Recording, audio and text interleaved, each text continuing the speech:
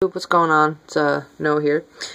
Alright, so this week we were talking about our thoughts on marriage and parenting. They go pretty well together because usually when you get married you have kids and you are a parent. Alright, so I'm going to talk about marriage first, and I've had a girlfriend for the last 5 years, ever since like our second year of our relationship. We've wanted to get married, and now that I'm older, I know that it's still far away, and I know that I'm always going to be with my girlfriend now anyway, or at least, shit, I hope to be. I don't know, but I still see, some sort of special thing in marriage, and, a couple weeks ago, my therapist actually asked me about, getting married because of the whole, equality hoopla going on. And, I pretty much said, I would like to someday. I mean, it's not exactly something that I'm like, oh my god, I can't wait, but I still see something special in it, and she actually kind of despises marriage and thinks that it's nothing special anymore. People get married and resent each other, and it doesn't mean anything. And I thought that was actually kind of interesting because, I'm a younger person, and I still see, like, the purpose of it. And she's older, and she thinks it's a complete joke, essentially.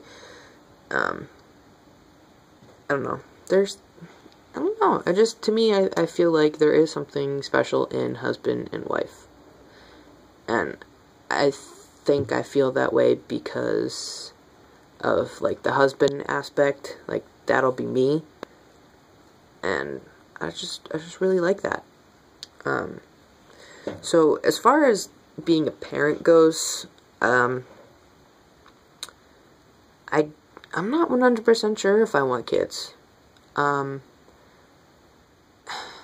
I just take a look around in our society, and I see how kids younger than myself are being raised and turning out, and I can't stand kids that are like 3 years and younger than me. Like, they're, God, like, spoiled and immature, and, like, I mean, I hate to say this because I am probably the most immature person ever, but, like, it's different. I don't know. I'm just afraid of bringing a new life into a society that I know that's gonna suck, and I feel that, even if I try my best to be a really good parent, something's gonna fuck that kid up in some way. So, I'm scared shitless of, fucking up another human life, I guess.